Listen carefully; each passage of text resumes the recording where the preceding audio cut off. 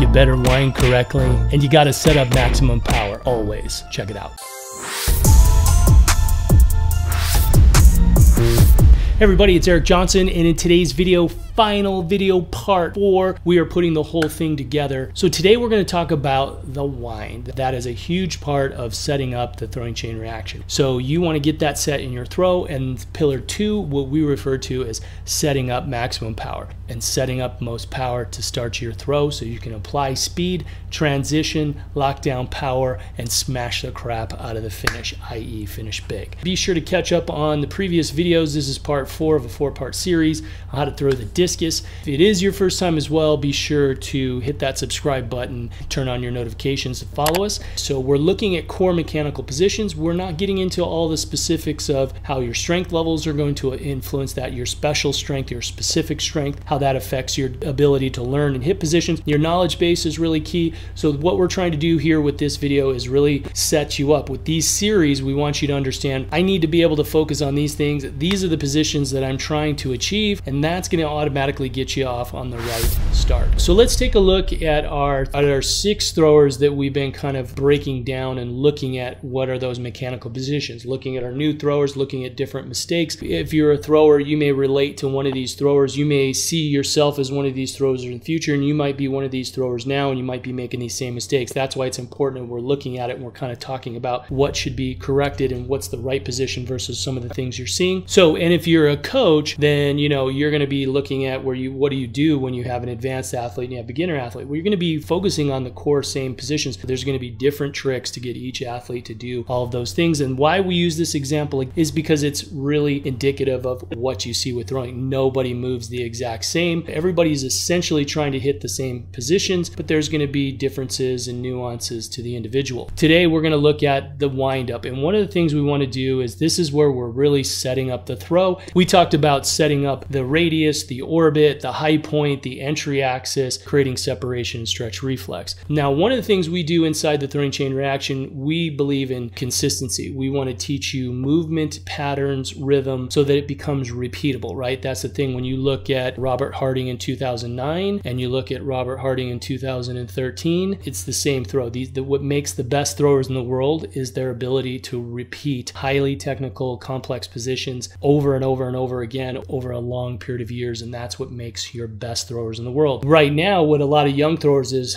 they're all over the place, right? They're doing this throw, this throw, this throw. I always talk about the bullseye. We want to take a bullseye. We don't want darts all over the place. We want to get our darts centered in, and we want all of our darts getting as close to the middle, and that's kind of what we're looking at technically. So we break down the setup into 4 parts. What's the outcome? What are we looking at? We want to create length, and one of the things that we're trying to do is create that long position. So you're going to see this athlete kind of moving both arms together. You're going to notice this athlete trying to create that length, and you're going to see not bad, right? So it's starting out pretty well, and we want to look, are we all creating length? So we look at Crystal, you're going to see she's nice and long. You're going to look at Harley, again, pretty good length. She kind of cups the discus, and holding the discus, this is where you're really going to see some issues. If you've got kids that have issues, or you're a thrower and you don't feel comfortable holding the discus, that is absolutely one of the things that you have to get out of the way first and foremost. And you want to spend some time every day working on that until that discus just feels like it's a part of you and it's easy to move it. So you're going to notice again as we kind of look at our length. So look at our young thrower here, really great, an advanced technique for a kid this age. Super long. So you're noticing how every athlete is setting up length, and we're going to also set up what we talk about as the orbit. We want that discus, truly we want that discus up here probably at the shoulder height, and so you're going to see this athlete's right out from the shoulder. We can get this athlete, it's not bad. This camera angle, it needs to be up a little bit more, but this athlete, you're going to notice the discus isn't too low, but notice how back the shoulder is. So what we're going to see here is an athlete that's winding themselves off balance. And so you're going to notice when we set it up, look at our advanced technicians. Look at the length, how it stays here. A lot of tension. We want to keep the hips centered up. So we want to keep the hips more here. Notice again where we're looking at how the hips stay kind of centered here. Notice this athlete's hips kind of shift. This athlete stay level. This athletes are staying pretty level. And this athlete over here, they're turning. You see how they're turning? So everything's turned. So when you look at the back point of the wind, you want to see this length. So here the shoulders you can see are kind of here when they need to be a little bit more this way. So pretty solid here. The hip movement here is the issue. So why this is important. So when we're looking at these mechanical positions, we want level, centered up hips. And if they turn too much, if their hips are turning and the shoulders are turning, then you're going to be overwinding and you're not creating the right tension. You're creating false separation. You're not going to create stretch reflex, and stretch reflex ultimately is much faster to be able to move the muscles in your body than consciously trying to throw the discus. You want to whip the discus, right? And we always talk about the analogy of the bow and arrow. We pull that back and let the arrow go. We don't try to push the arrow and let go of the handle. And when we set up pillar 1, we got the orbit. We want to make sure that the radius is long, so when that discus is up higher and further away, we've maximized the radius. When we have the orbit in the right spot, we're going to move through the throw and we're going to come through that pillar 5, 6 position on better balance. You're going to notice that as we come out of our pillar 1, we're going to be shifting into our pillar 2. Again, this thrower, new thrower, is doing a very nice job on technical positions. As we come around here, look at the length. So one of the things that we do is, why do we want to be long? Because we want to be able to create that tension and move the lower body ahead. So this athlete here was doing this. So this athlete's actually working on a different position start. This is a drill. So we're trying to teach to get the left foot moving first. You can see that this athlete kind of holds here, brings the knee in, a little bit of a more controlled start. That's something we advocate when we're teaching our newer throwers, because it's easier to stay on balance and move around the throw. And you're going to notice this thrower again, when we move those hips, the way that foot and that shoulder, she's actually like sitting back. Now when we get there, we get the right tension and we want to sling into what we refer to as our pillar 2. So when we look at this group over here, you're going to notice Crystal moves a little faster. So right here's your pillar 2. So let's play it again. We'll watch these throwers. Again, we look at them in slow-mo. You can start to point out certain things and kind of notice where they're moving. Now when we look at terms, so here's our pillar 1,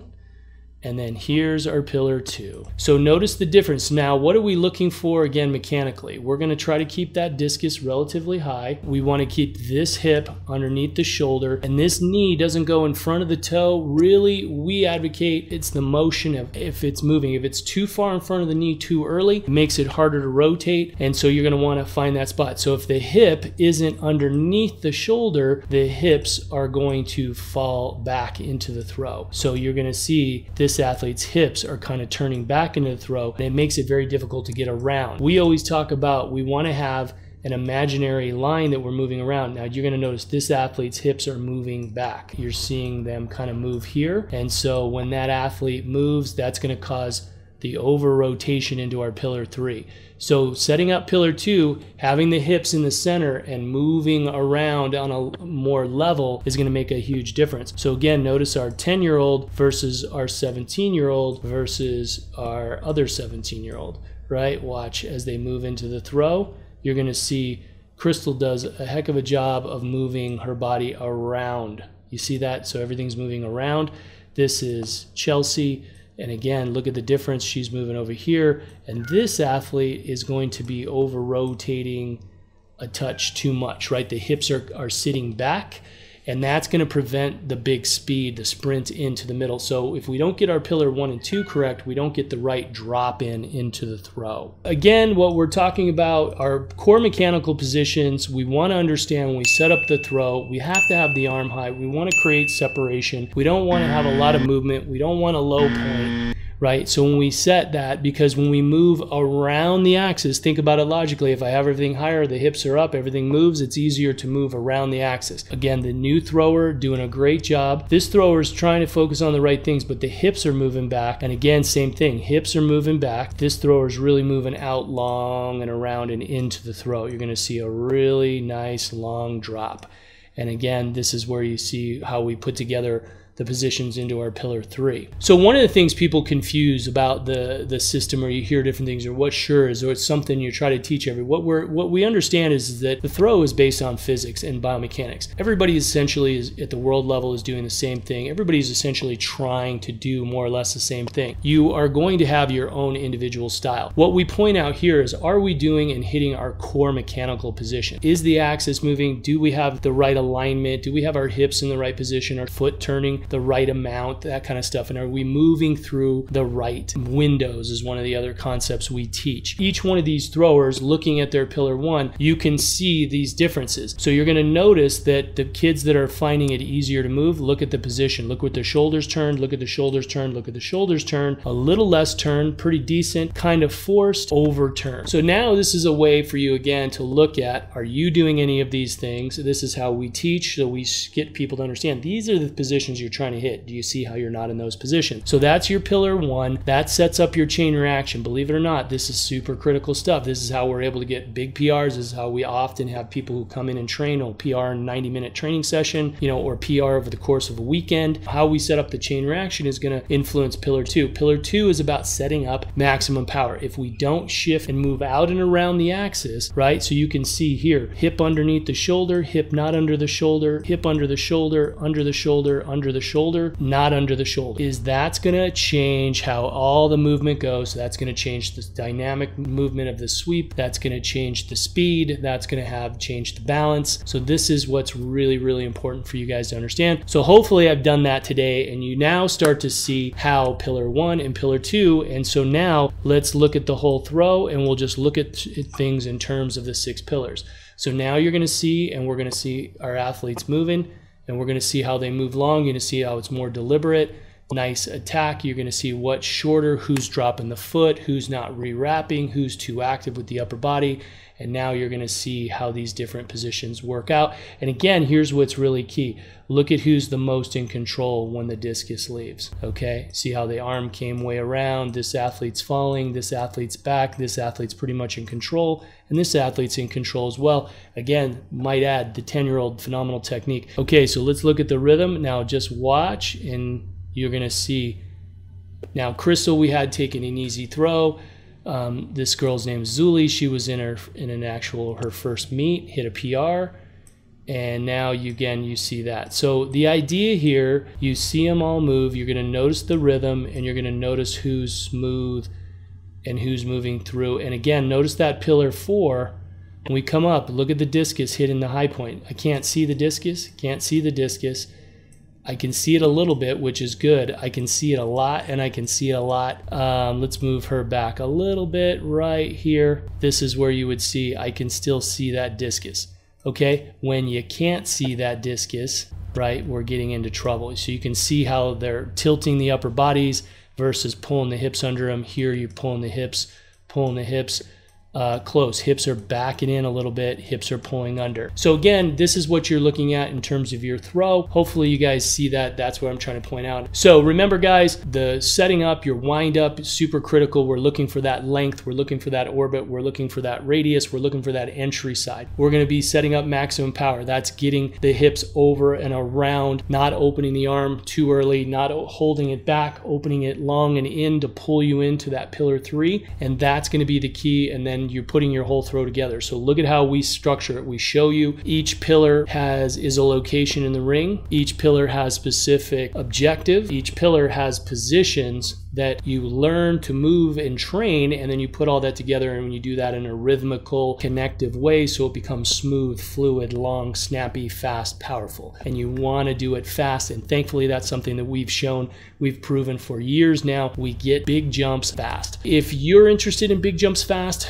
be sure to visit our website. Click the link in the description below. Go back, watch. I'd recommend watching some of the videos, pause it, look at some of the frames, see some of the things that we're pointing out, take some notes. Be sure to hit that subscribe button, like, and thanks so much, and we will see you guys on the next video.